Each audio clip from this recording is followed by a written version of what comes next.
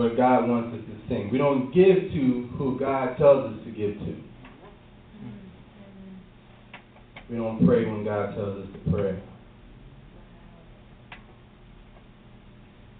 We don't study when God tells us to study. We don't hold our tongue when God tells us to hold our tongue.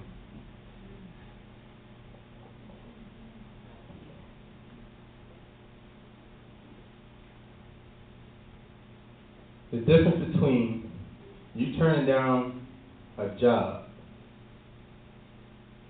no matter what it is the fact that you're just still unemployed. And you're searching for a new one.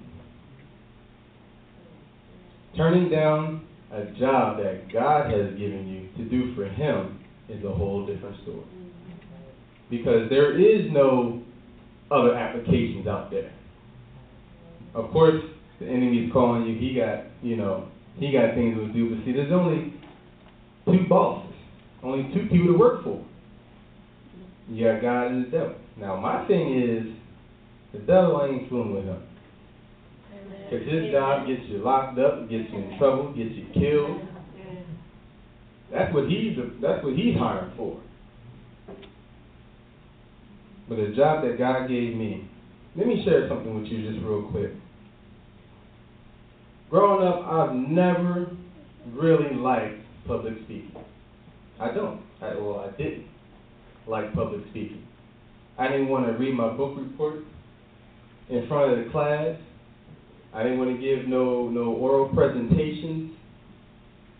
I didn't want to, you know how in English class you always read this thick 300-page book for the whole semester, and then you got a test on it at the end? And they ask every student to read out loud, stuff like that. I didn't like that. And then God called me to preach. Now, when I think about preach, I'm thinking about a man or a woman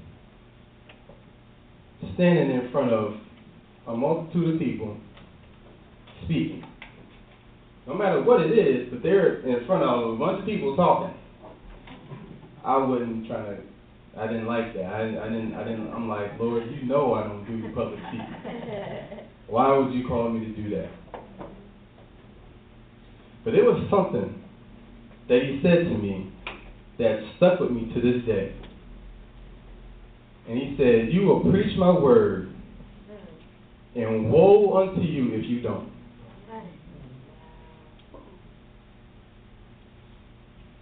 That literally scared the mess out of me. I don't know what woe is, and I didn't want to find out.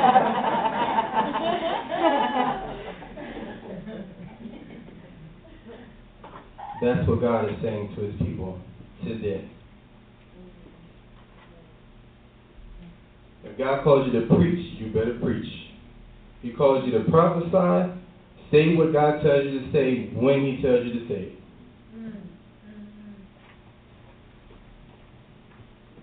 There are people waiting for a word to come out of your mouth before they get saved, before they get delivered, before they get healed. They may have heard pastor after pastor after bishop after minister after everyone that they heard preach the same word.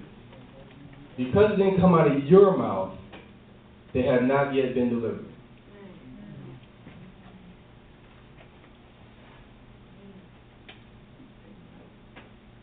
My God.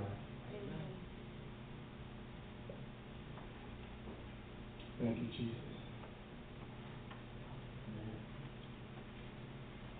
The time is now, people.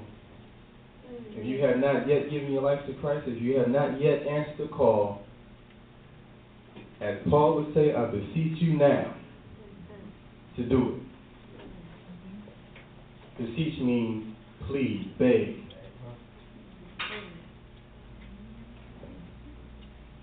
The time is now. God has called us to a time, this time, to preach His word. There are young people out there dying, and God is calling young people to get the young people delivered. We've all grown up listening to old 50, 60-year-old preachers. Being real. We've all grown up listening to the old man, the old woman speaking. Of course, they're experienced. They've been through some things, you know.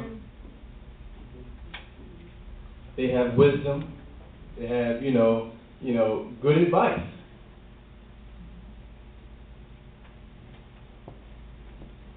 But the young people's minds right now are looking at them like, you don't know what I'm going through now. The 70s and the 60s is a whole lot different than the 90s and the millennium, the the 2000s and all that. Couldn't get my L's right.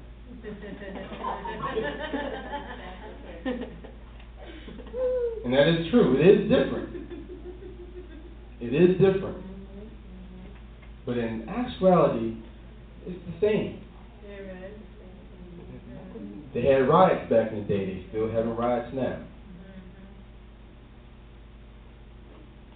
They're having gang fights back in the day. They're still having gang fights now. But this time it's with guns instead of knives and bats and bricks and sticks and stuff.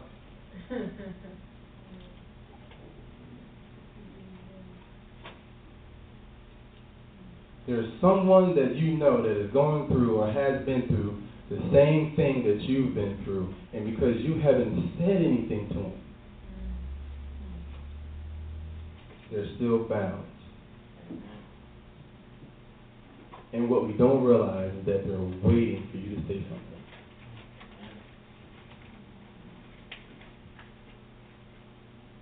Mr. Grant talks a lot about going out and witnessing and everything, and that's great. I thank God that He has a heart for that, and that everybody that goes with Him has a heart to do that, because it's needed.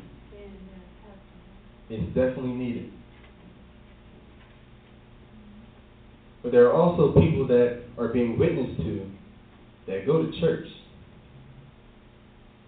They go to church. And they're waiting for a word from somebody to break off what is on them. And we're not saying anything.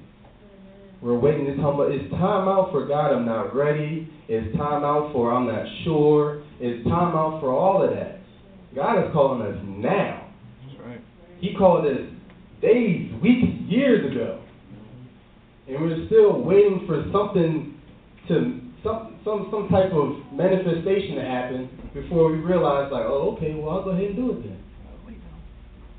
What makes you think that whatever happens, you're going to live through it? How do you know whatever happens, you're going to have that next chance?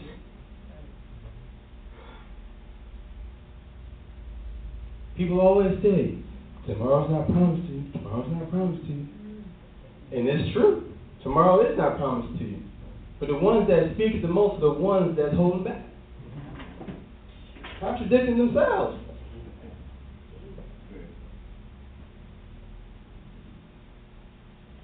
Time is now.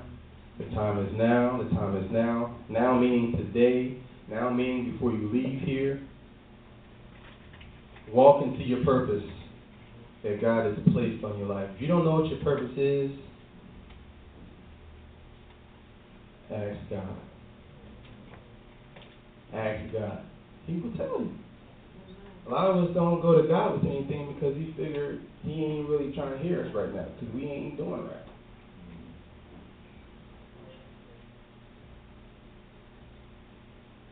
You grew up with all those sayings about, if it's thundering and stuff outside, God's mad. And all that kind of stuff, right?